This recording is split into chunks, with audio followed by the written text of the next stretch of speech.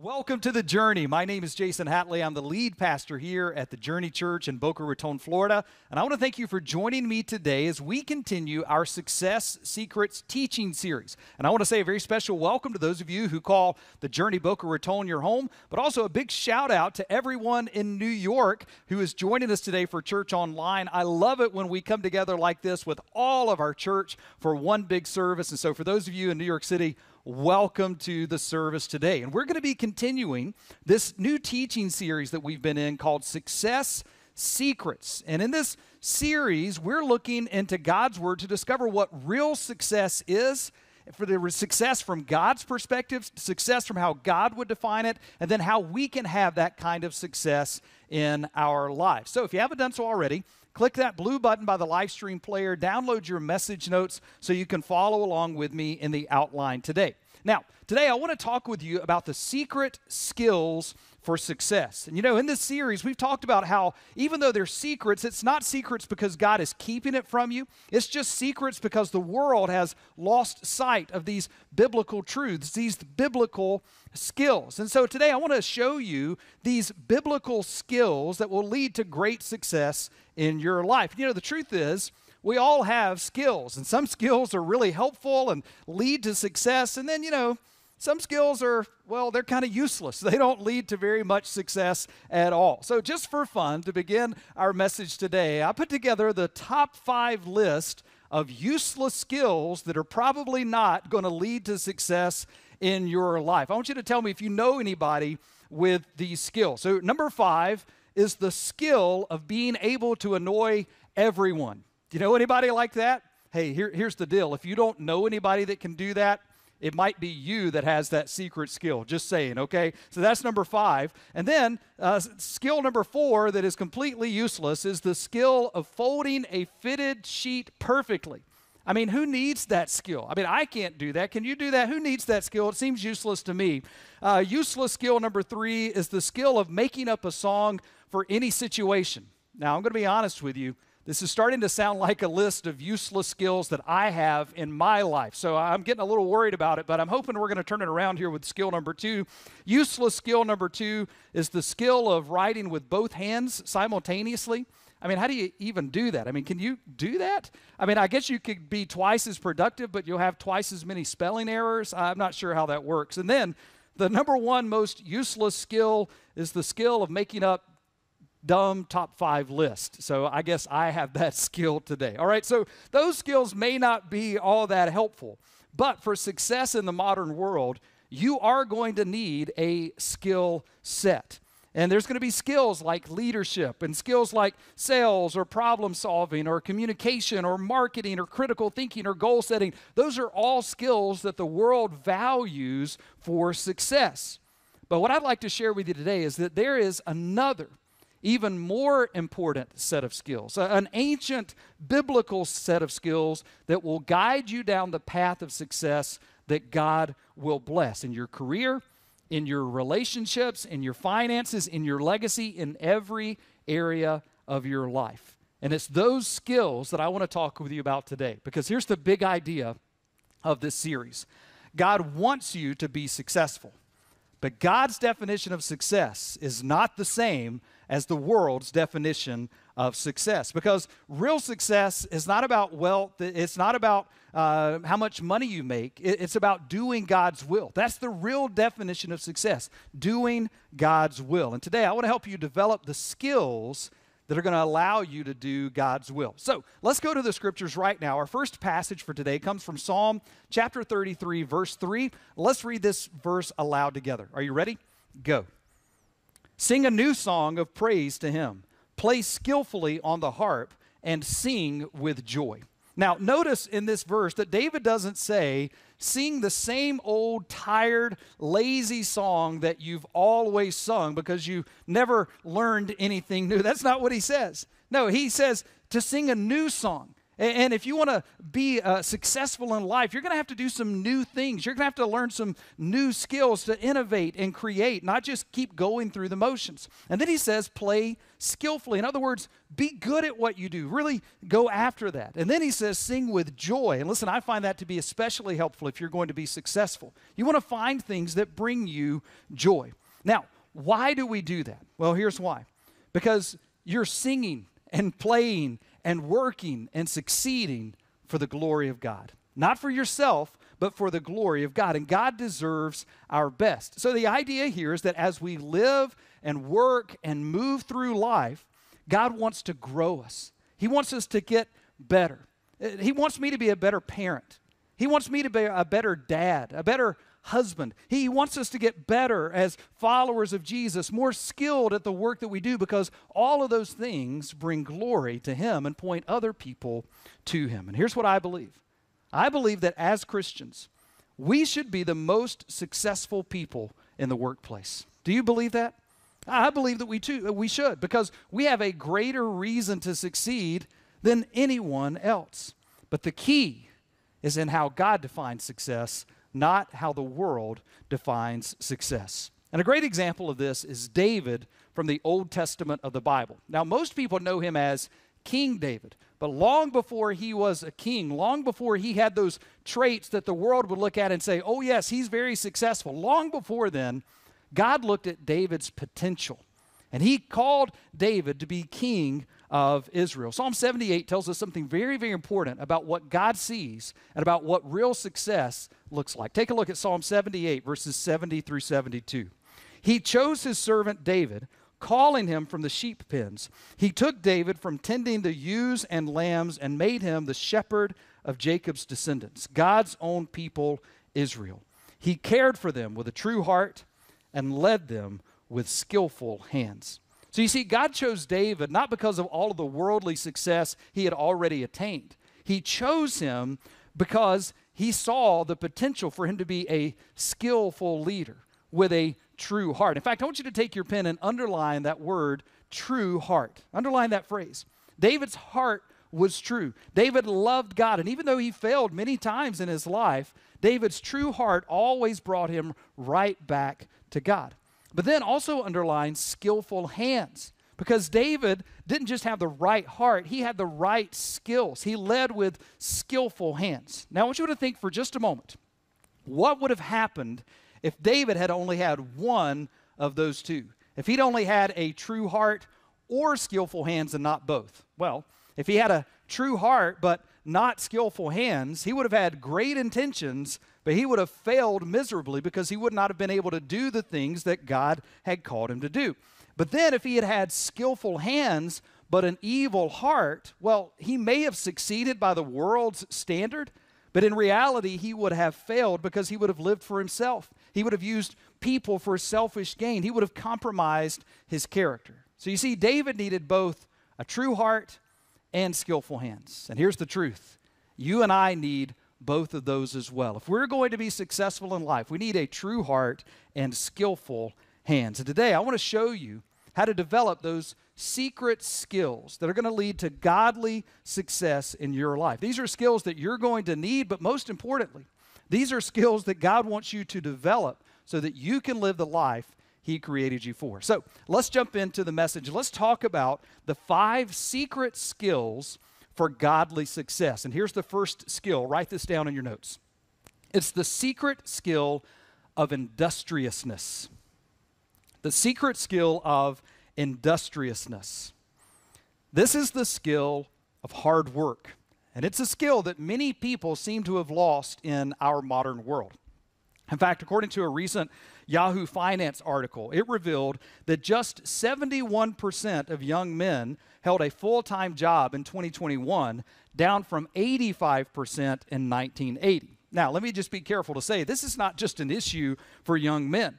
This is an issue for many people, for those who are struggling with what to do after college in this labor market, or for those who feel aimless and are having trouble finding meaning and purpose in their work. And so that's why it's important for us to have a biblical view of work, to understand that God created work, and that God created us to work. It's part of our purpose in life. It's part of what brings meaning to our lives. And whether you work in finance or fashion, in retail or real estate, whether you work in entertainment or education, or you're in sales or you're a stay-at-home parent, this secret skill of industriousness is going to be one of the keys to real godly success in your life. I want to take you to the book of Proverbs, chapter 6, verses 6 through 11.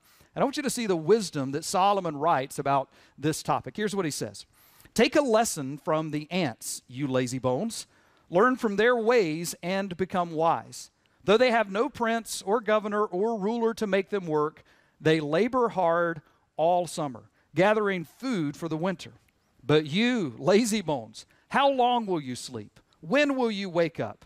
A little extra sleep, a little more slumber, a little folding of the hands to rest, then poverty will pounce on you like a bandit. Scarcity will attack you like an armed robber. Don't you love the vivid imagery of that passage? And I don't want you to miss the lesson here. Solomon is saying that we should learn from the industrious ant, to work wiser, to work smarter, to work harder, to be more diligent in what we do. And when we do that, we will have what we need. Or, as a lot of people do, you can choose to follow the example of lazy people and spend your life doing just enough to get by, just enough to keep your job, just enough to not get fired, and then you will live with scarcity and poverty. Now, we've actually seen this ancient proverb play out in our modern world in recent years. Are you familiar with the phrase or the term quiet quitting? Yeah, it became a big deal in the workplace over the last few years where employees did not actually quit their jobs, but they just decided they were going to put in the minimal effort required. They were going to do just enough to get through the day, just enough to not get fired. Now, that's not a very successful path or purpose in living. And there's a lot of different reasons for why this quiet quitting became such a big deal. But the main reason, it seems, is a lack of joy and meaning in work. So how do you find joy and meaning in your work? How do you find passion and purpose? Well, our memory verse from Colossians 3:23 tells us how. Let's read this passage aloud together. Are you ready? Go. Work willingly at whatever you do, as though you were working for the Lord rather than for people. Listen, that's the key to industrious, meaningful, passionate work. To work at whatever you do as though you were working for God. To do the work before you for the glory of God. To work as if God is your boss. To represent Jesus well in the marketplace. And listen, when you do, you will find joy and meaning and purpose in the work you do, whatever that work may be. So, industriousness, that's the first secret skill of success. And the next skill is closely related. Skill number 2, back in your notes, is the secret skill of excellence. The secret skill of excellence. Well, what is excellence? Excellence is doing the best you can with what God has given you.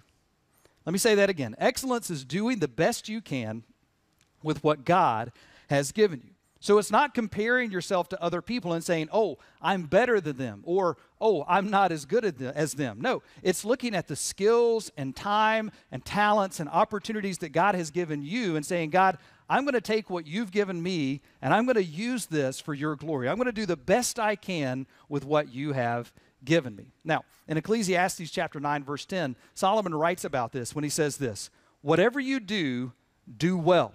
For when you go to the grave, there will be no work or planning or knowledge or wisdom. Now, if you have your pen handy, underline that phrase, whatever you do, do well. That's a great lesson for life. Whereas my dad used to say, son, if you're going to do it, you might as well do it right. That's a good lesson for life. So this secret skill of excellence is about bringing your best. And I want to ask you today, are you bringing your best in every area of your life right now? Are you bringing your best at your job? Are you bringing your best to your marriage or to your relationship with your kids? Many people don't. Many people are looking for the easy way, not the excellent way. And listen, maybe that's you. Maybe you say, well, Jason, Why should I strive and work so hard at what I do? It's not even what I want to be doing. And maybe you went to school for fashion or accounting, but you're stuck working at a job at a restaurant because you can't get a job in your field. And so you're thinking, well, I'm just going to do the minimum here. I'm not going to bust it to be really excellent at this restaurant job. It's not what I want to do. Whenever I get the real job I want, then I'll do my best. But can I tell you a secret? You're not going to get the job you want if you don't do the job you have with excellence. This is the secret skill of excellence. So decide today that whatever you put your mind or your hands to, you're going to do it to the best of your ability for the glory of God. And then let me challenge you to keep growing and to keep developing. You know, excellence is not just about where you are. It's about where you could be. It's about who you are going to be. And one of the reasons that you might not be where you want to be in your life is because you stopped growing. You stopped doing the things that you needed to do to become the person that you want to become. And maybe you're blaming other people for your lack of opportunity or your lack of progress, and you think somebody is out to get you, or you feel like you've been unfairly passed over. But it could just be that you've lost the hunger to grow and develop and be excellent at whatever you do. But listen, if you will develop this skill of excellence and manage well the opportunity that God has given you today, the Scripture tells us that God will give you more opportunities. And when He does, this next secret skill is the key to managing those more opportunities better. Let's go to secret skill number 3. Here it is. Write it down. The secret skill of cultivating my inner life. The secret skill of cultivating my inner life. Now, our culture defines success by what it sees on the outside. By wealth, by clothes, by car, by home. The appearance of success is what matters to this world. But real success is about what happens on the inside. It's about who you are becoming. In fact, nothing will have a greater impact on the success in every area of your life than this secret skill of developing this inner life. You will never be greater in public than you are in private. So what is the inner life? Well, simply spoken, the inner life is who you are becoming in Christ. It's who you are becoming in Christ. It's those daily decisions that you make to become like Jesus that are going to impact your success and also how you handle adversity. Look at what the Apostle Paul writes in 2 Corinthians 4:16. He says, "That is why we never give up. Though our bodies are dying, our spirits are being renewed every day." Listen, to experience success and to manage that success well, our spirits need to be renewed every day. Now, a lot of success books will tell you that the way you cultivate this inner life and you renew your spirit is you meditate on your daily goals or you just speak positive affirmations. And let me just say, God is all for setting goals. And the truth is we could all stand to be more positive in how we think and talk to ourselves. But that's not really what this is about. Instead, it's about focusing on God and what God wants, not on me and what I want. It's about becoming more like Jesus in how we think and how we act and how we react. It's about reading your Bible. It's about praying daily. It's about being in church each weekend. It's about being in a growth group and becoming more of who God has created you to be. It's about asking God to point out areas in your life where you may need to surrender or confess or to be strengthened. It's about finding your identity in who God says you are rather than who the world says that you are. Because listen, the greatest gift that you have to give to the people around you, to your family, to your friends, to your coworkers, to your career, the greatest gift that you have to give is who you are becoming in Jesus Christ. That is the greatest gift you can give. And maybe you've heard the old saying that says, "Show me your habits and I'll show you your future." Let me ask you today, what do your spiritual habits say about where you are and where you're going? What do those spiritual habits say about you? Because listen, if there is only one skill that you develop today out of all of these skills I want to share with you, let it be this one. Because you were created to become more like Christ. That's what Peter is telling us in 2 Peter 3:18 when he writes, "You must grow in the grace and knowledge of our Lord and Savior Jesus Christ. All glory to him both now and forever. Amen." So, develop the secret skills of industriousness, of excellence, of the inner life. And then the next skill to develop, number 4, back in your notes, is the secret skill of godly time management. The secret skill of godly time management. Your time is your life because there's nothing more valuable than time. You can always get more money, but you can never get more time. It is a truly unrenewable resource. So to succeed in life, you're going to need to develop this secret skill of godly time management, to learn to see time from God's perspective. You know, there are 1,440 minutes in every day, okay? 1,440 minutes in every day. And we all get the same number of minutes. Nobody gets more than the rest of us. But not everybody gets the same value from those minutes. Not everybody gets the same value from their day because you get to choose what you will do with those minutes. Will you waste them or will you invest them wisely? And unfortunately, in our culture, most people waste those precious moments every day. They live distracted lives, distracted by their phones, distracted by entertainment or TikTok or busyness, unclear about what really matters most. All the while, those precious moments of life pass them by. Is that happening to you right now? Are you letting the precious moments of your life pass you by, moments that you will never get back? Psalm chapter 90, verse 12, it shows us how to start thinking about time from God's perspective. Let's read this powerful passage aloud together. Are you ready? Go. "Teach us to realize the brevity of life so that we may grow in wisdom." The psalm tells us that life is brief. Life is fragile. We're all going to die. We just don't know when. So how we spend our time really matters. We want to be wise with our time. And here's what I know. You cannot say yes to everything. To say yes to one thing is to say no to 100 different things. No matter how hard you try, you cannot do everything. Now, there is one thing you can always do. You always have enough time to do God's will. And that's what real success is, doing God's will.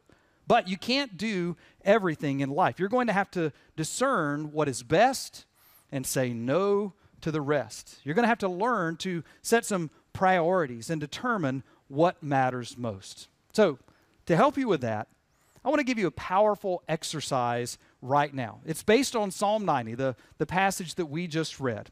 And I want you to answer these 3 questions. And I believe that if you can answer these 3 questions, it's going to help you develop a godly perspective on time management. Using Psalm 90, here's the first question.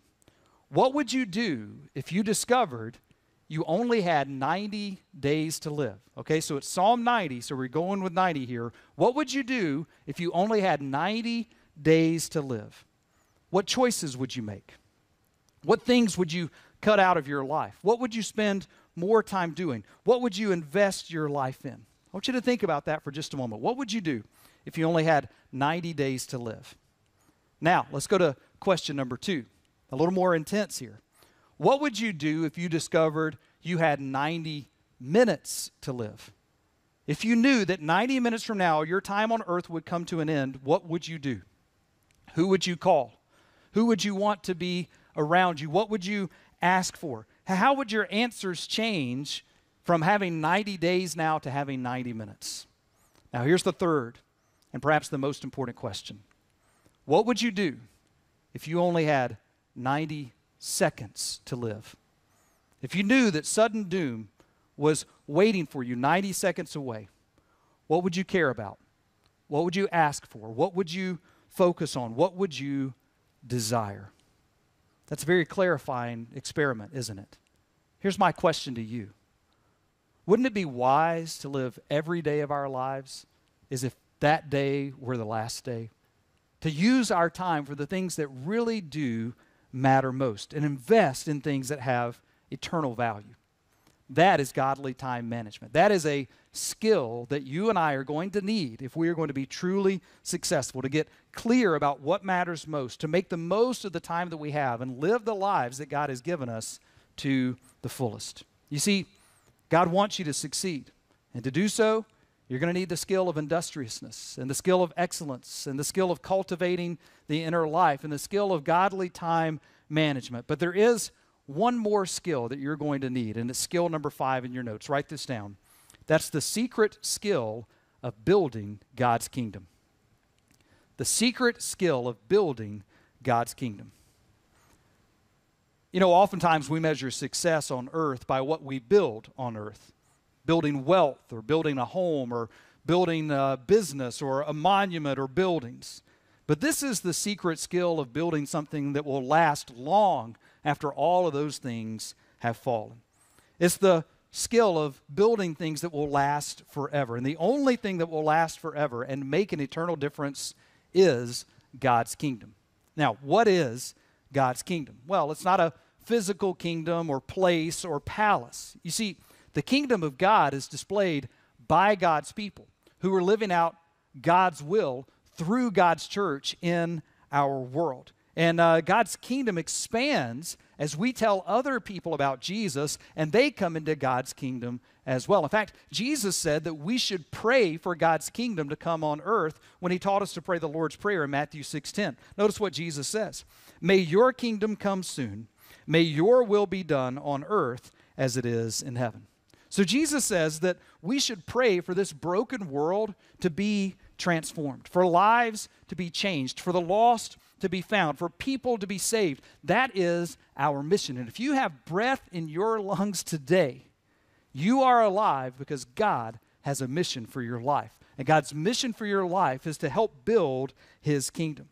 That's why we're here, because the kingdom of God is not just about you and I going to heaven. It's about us helping as many other people go to heaven with us as possible. It's about using the skills and the abilities and the talents and the money and the influence and the opportunities that God has given us to help as many other people come into God's kingdom too. So, how do we build God's kingdom? Let me give you a few practical ways that we do that. First of all, we do that by working to make this world a better place, by serving others and meeting needs around us. That's one of the important ways that we build God's kingdom. And then we also build God's kingdom by inviting other people into the kingdom, by praying for our friends and family members who don't know Jesus, by inviting them to church, by telling them about what God has done in our lives so that they can experience the saving power of Jesus in their lives too. And by the way, we have a great opportunity to do this coming up in just 2 weeks at the kickoff of our God on Film teaching series. You know, every year at the Journey in both New York and Boca, this is the series where we see the most first-time guests come, and oftentimes the series where we see the most people put their faith in Jesus. We have a great opportunity. I hope that you'll invite your friends to the kickoff of God on Film. It could be a day that changes their lives forever, a day that they step into God's kingdom. That's an important way that we build God's kingdom. And then we also build God's kingdom by investing our resources in kingdom initiatives. You know, the truth is God has blessed us with all that we have. And he gives us those things so that it will meet our needs, but he also gives it to us so that it can expand his kingdom here on earth. Look at Jesus' words in Matthew chapter 6, verses 19 through 21. He says, "Don't store up treasures here on earth, where moths eat them and rust destroys them, and where thieves break in and steal. Store your treasures in heaven, where moths and rust cannot destroy, and thieves do not break in and steal. Wherever your treasure is, there the desires of your heart will also be." So Jesus says, listen, don't waste all of your wealth, all of your money on this world. Those things, they're fine. There's nothing necessarily wrong with them sometimes, but those things aren't going to last. So he says, instead, invest some of what God has blessed you with in kingdom initiatives that are going to help other people go to heaven, that are going to bring God's kingdom on earth. So we invest in our church. We invest in missions. We invest in helping to show Jesus' love. And that's why God gave us the resources that we have so we could help build his kingdom. So Jesus says, invest as much as you can back into God's kingdom, because when you do, you're building something of eternal value. Now, one of the ways that we do that is through tithing, when we give our tithes and offerings here at the Journey each week. Now listen, that's how life-changing ministry happens at our church. And can I just say, what an amazing season of ministry that we've been in as a church. Not too long ago, we celebrated our biggest Easter ever. It was one of the most amazing Easters that we've ever had. And between our New York and Boca campuses, about 50 people became followers of Jesus just on that one day, just on Easter Sunday. That's building the kingdom of God. And then through our community ministry partnerships, we've helped feed thousands of people here in South Florida and in New York City. That's helping to build God's kingdom. And then our kids and student ministry is thriving, helping our children come into God's kingdom. That is an important part of building God's kingdom. You know, lives are changing every week here at the Journey. And when you give, you have a hand in that, because none of that life-changing ministry is possible without your generosity and giving. And then, you know, here in Boca, we are, many in our church are giving above and beyond their tithes to our Celebrate Baptism project. They're giving in faith today to build the baptistry where we're going to see hundreds or even thousands of people baptized in the years to come. And then in New York City, many are giving above and beyond their tithes to the next initiative to secure a future home and the future and the security of our church there in New York City so that we can have a long-term impact there. Listen, that's a big part of building God's kingdom, using what God has given us to invest in helping other people go to heaven. And listen, if you're not serving others in Jesus' name, if you're not inviting people to come to know Jesus, if you're not allocating some of the resources God has blessed you with to build his kingdom, then you are not truly succeeding. You're not. Not in God's eyes. You are not truly succeeding. Now today we've talked about the secret skills of success and how knowing them is going to lead to greater success for you and greater impact in our world. And I do want to leave you with one final thought today. You know how the world measures success by what you get? Who has the most money and wealth and fame and followers? Who has the most prestigious job? That's how the world measures success. But at the end of your life, none of that is going to matter. None of it is going to matter. No one is going to remember how much you made. They're going to remember how much you gave. They're going to remember how much you gave, what you poured your life into. Jesus says that measuring success by money and power and fame is an empty pursuit. Not only will it leave you disappointed, but you could lose your soul in the process. Let's look at our final passage today from Matthew chapter 16, verse 10. It's the words of Jesus. Let's read them aloud together. Are you ready? Go. And what do you benefit if you gain the whole world but lose your own soul? Is anything worth more than your soul? Listen, you were created for more than the success this world has to offer. You were created to spend eternity with the God of the universe, the God who made you, who formed you, who loves you, whose son Jesus died for you. And if you have never trusted Jesus to give you the eternal reward, that's true success. And that's the kind of success that only God can give you when you put your faith in Jesus. And I want to invite you to do that right now as we pray. Let's bow our heads and let's pray together. Heavenly Father, we thank you for loving us. Thank you that when we were lost and broken and separated from you because of our sin, you sent your one and only Son, Jesus, to die on the cross for our sins. Father, forgive us for when we get enamored with the success of the world. Help us not to fall into that trap. Help us to pursue true success by honoring you, by becoming more like Jesus, by using our time wisely, and by generously building your kingdom. And then for those of you who are here today who have never found the ultimate success, the success that comes only from giving your life to Jesus and knowing that you've been made right with God, that you have purpose for living, and that you have a home in heaven. If you've never done that, you can do that right now. Just pray this prayer with me quietly in your heart. Just pray, God, today for the first time, I turn from pursuing the world's definition of success, and I pursue you. I put my faith in Jesus. I believe that he is the Son of God, that he died on the cross for my sins, and that he rose again so that I could be forgiven and have eternal life. I know that I am a sinner. I'm not perfect. I've made mistakes. So Jesus, I invite you to come into my life to forgive me of all of my sins. I don't want to live apart from you anymore. I want to follow you from this day forward in the fellowship of your church. And it's in Jesus' name that we pray. And everyone said, amen.